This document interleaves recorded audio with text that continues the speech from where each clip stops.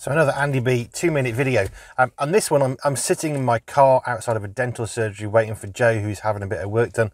And I was encouraged by a couple of things which I wanted to encourage and challenge you with. Matthew 7, the first part of verse 16 says this: "You will recognize them by their fruits."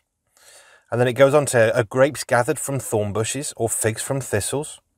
17. "So every healthy tree bears good fruit, but the diseased tree bears bad fruit. A healthy tree cannot bear bad fruit, nor can a diseased tree bear good fruit."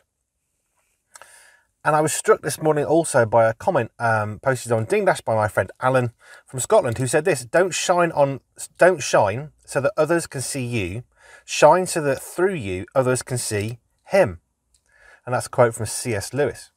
And what really struck me as I was driving Joe to the dentist this morning, and I'll take it on to work and I'll collect her tonight, is we should be visible as Christians, as disciples, as followers of Jesus Christ. We should be visible because of our love for Jesus Christ. People should see us and know that we're Christians. Well, how do they do that? Well, the fruit. What's the fruit? Well, the fruit is the stuff that sticks out from the tree. The trees are great, but it's the fruit that we consume, and it's those bits of fruit that we need to see in people's lives that show us if they're saved or not, if they're disciples of Jesus Christ or not. So today, my little bit of fruit that would be evident is I've taken time out of my day, got loads to do, but I'm taking my wife to the dentist and I'm taking her on to work. It's not a very pleasant thing that she has to have done. We're grateful to God that we've got the money for that, and we've got a dentist and all that stuff. But it's a really simple thing for me to come, bring Joe, take her to work, come back and get her tonight. She feels loved and supported and all that kind of stuff. But the question really is, do people know you by your fruit? Do they know that your actions are pointing them to Jesus Christ, or your actions pointing them to yourself? Because as Christians, we shouldn't be pointing stuff at us. We should be pointing stuff to God. Lecrae had a song not long ago, and it simply said, I can be the background.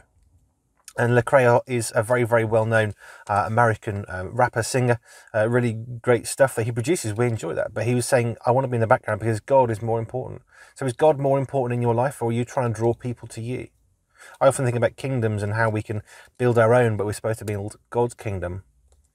But as we see in verse 16, you'll recognize them by their fruits. Are you recognizable as a follower of Jesus Christ because of what your actions are doing? Words, they're great. Actions, far more important. Action, that's fruit. Words, not fruit.